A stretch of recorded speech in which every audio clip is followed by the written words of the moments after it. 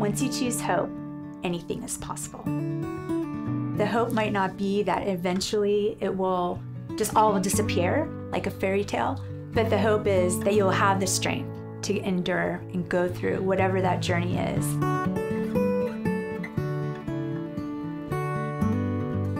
I was diagnosed in August 2010 with acute lymphoblastic leukemia. The worry of relapse is always on your mind when you have cancer.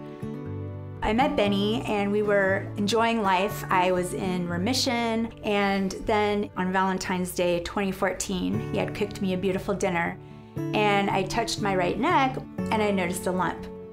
When she relapsed, it was very devastating. Just to hear that, I didn't understand it at all. It was the exact same cancer, acute lymphoblastic leukemia. My doctor told me immediately we needed to start salvage chemotherapy. It wasn't working. The cancer was tripling. It was leaving me with very serious side effects, and some of them I still have today. While I was in a clinical trial and receiving combination chemotherapy, my doctor had mentioned immunotherapy as also an option. And my mom immediately went home and she started researching it. Using your own immune system to fight cancer just made so much more sense. We were very excited about it. And so immediately I told my oncologist that I wanted to pursue that. And so I did fly with my mother to Seattle, Washington to meet with Dr. Maloney. We had an open clinical trial evaluating CD19 specific CAR T cells for people with leukemia, ALL, CLL, and with lymphoma. CAR T cell therapy is kind of the latest cool thing in cancer therapy, and it's basically taking out your normal T cells. And they engineer them to have special receptors that will go and recognize the particular type of cancer that I had. We give you back these T cells, and then those T cells will grow and hopefully go seek out the tumor cells and kill them, and then they essentially let go and go kill another one. On one side, the risk of her disease was about 100%. There was very few options that would have been able to get her back into any kind of a remission. So then the risk of the treatment is a bit of an unknown, but it's something that you have to decide for yourself. Really, it was just the hope that it brought for us, a clinical trial. Maybe this could work. Maybe this could give me the gift of more time. Maybe it could cure me. I knew that no matter what I would do, I would try my best to fight, because I had a lot to live for. My immediate supports team is my family. They've all been with me throughout all my cancer journeys. My little nephews bring much joy to us, as well as my brother's 3 kids.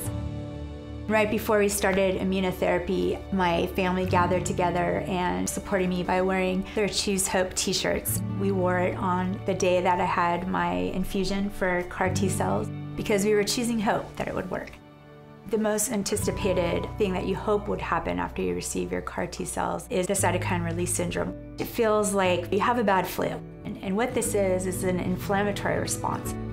After about 5 days, I got released to daily outpatient monitoring. A week after that, Benny and I were going to visit the Space Needle and go on the Seattle Ferris wheel, and those are things that are unheard of after standard chemotherapy protocols. I was really, really amazed that Kristin was able to kind of resume her life after about 2 weeks after the immunotherapy. I just celebrated my 3 years of remission. We truly believe, my family and I, that immunotherapy has gotten me to where I am today, that I wouldn't still be here had I not undergone that treatment to eradicate the cancer cells.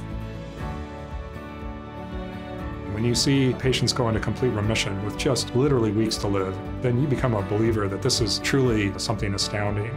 Clinical trials is where you're going to get like the most recent medical breakthroughs that are happening in research. Immunotherapy is really the future, I believe. Cancer Research Institute is supporting clinical trials, and they are saving patients' lives. I just want to say thank you for giving me that chance so that I could still be here today.